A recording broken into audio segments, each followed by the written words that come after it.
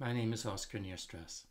Today I'd like to show you how to set up a GitHub repository to manage your Glamorous Toolkit code and Lepiter pages. The first thing to do is to download Glamorous Toolkit for your platform and start it up. I'll assume that you already have a GitHub account and have added an SSH key to that account.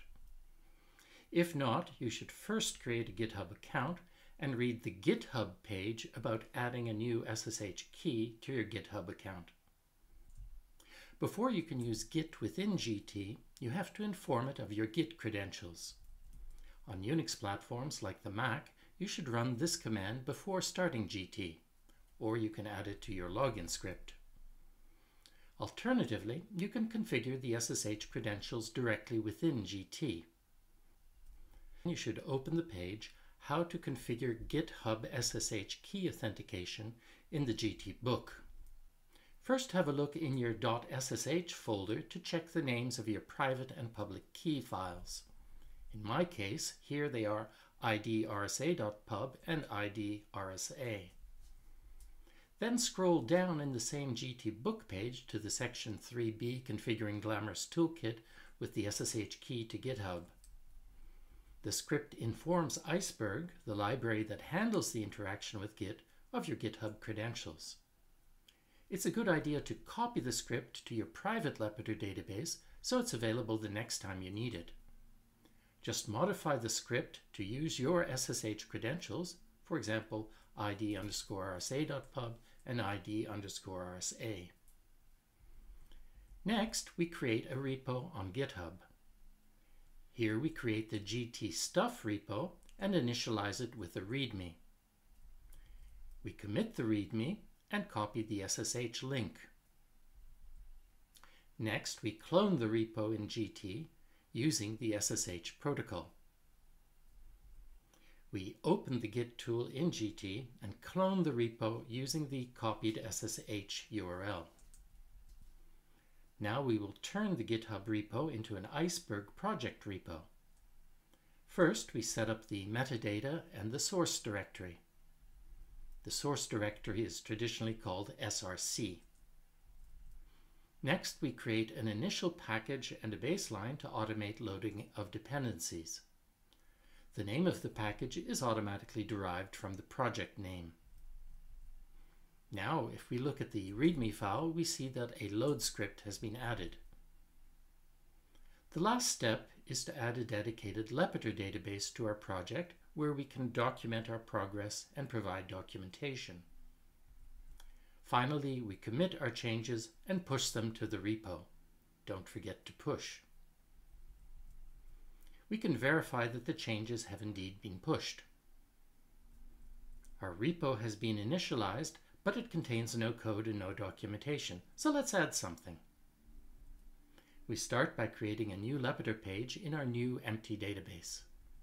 We add a code snippet for a class that doesn't yet exist.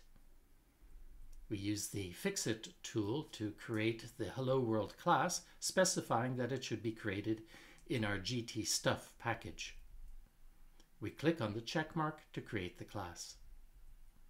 The class now exists, but it needs a hello method, so we use the Fixit tool again. We implement the method, save it with the checkmark. Finally, we can evaluate and inspect the result to verify the answer. Of course, now we want to commit our changes.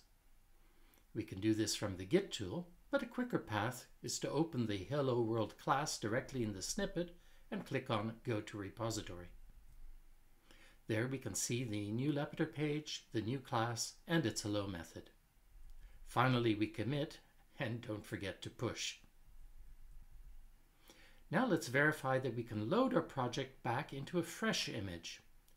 We'll quit this image without saving and download a fresh one from gtoolkit.com. We verify that no Git repos are loaded, and as Lepiter databases, we only have the GT book and our own private Lepiter database loaded. We open the Lepiter page that tells GT about our SSH credentials. We evaluate the script. Now we add the load scripts from the README of our GitHub repo. We evaluate or inspect the two snippets, and now we can see that our code is back. Since that took us less than 7 minutes, let's have a quick look at how you can add a card for your project to GT's home section. First, go to the GT book page called How to Set Up a Home Section, which explains the steps. You'll need to add an extension method to the GT Home class that looks like this. Since it's an extension method, it needs to be assigned to your GT Stuff package. Just change the method category to *GT Stuff, or whatever your package is called. Now, if we go to the home section, we'll see a card that takes us straight to our Hello World page. Don't forget to commit and push the extension method.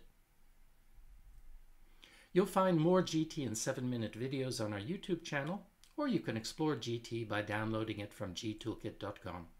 Thanks for listening.